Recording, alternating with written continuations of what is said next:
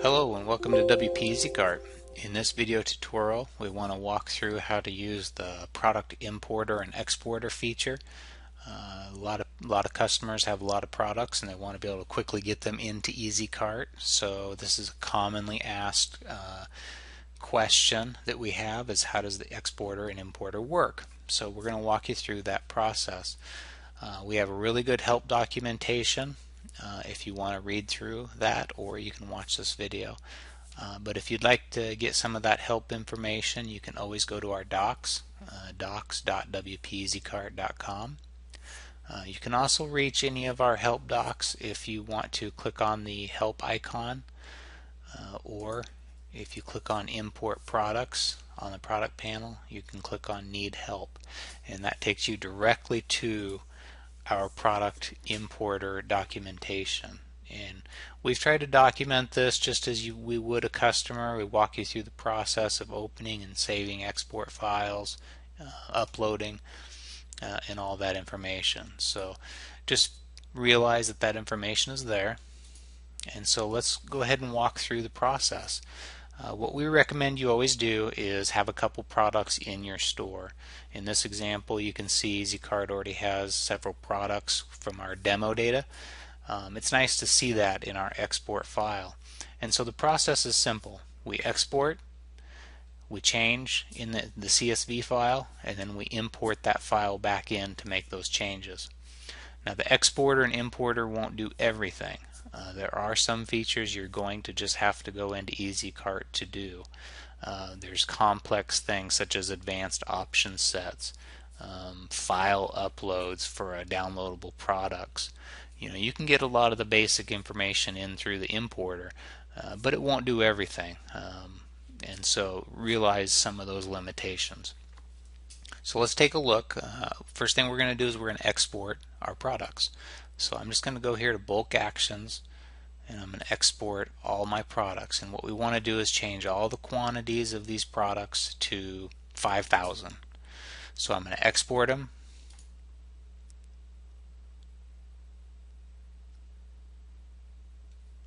It saves out my export file. I'm going to open this file.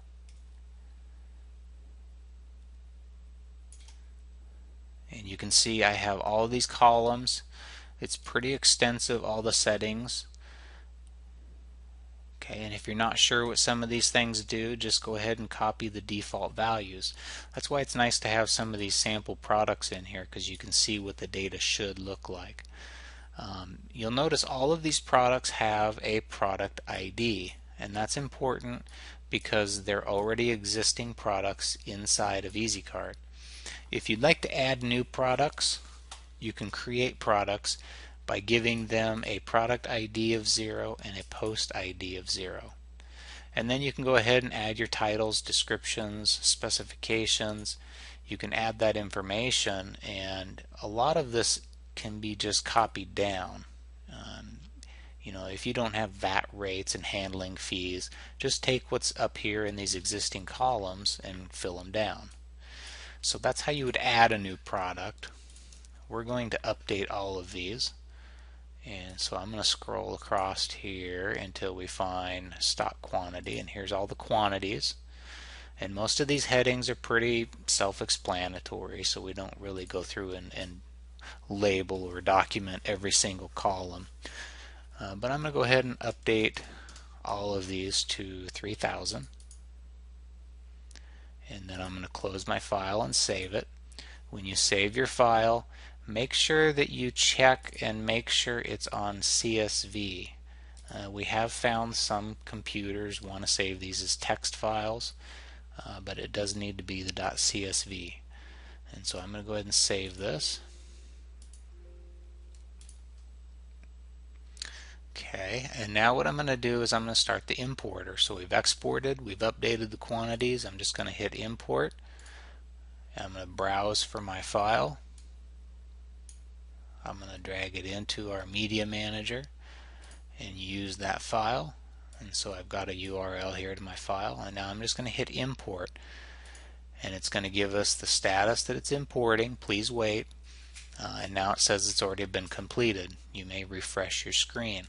you'll see that the quantities haven't changed, but if we go ahead and just refresh products, we've now updated all of our products to a quantity of 3,000.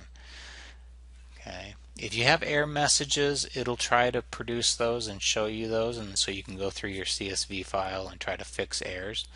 One thing we do recommend you do with the exporter and importer is really pay attention to your data. You're diving into the database directly with that file, and we don't want people to copy and paste code and inject all kinds of scripts or errors that might happen into product descriptions, things of that nature. So you have to be really aware what you're doing when you access data directly like that. So that's one common thing to look out for. Other than that, it's a great way to update quick information. You've got 500 products. Go through them real quick, update all the quantities or change them from active to not active, so on and so forth. We try to limit the export to 500 products.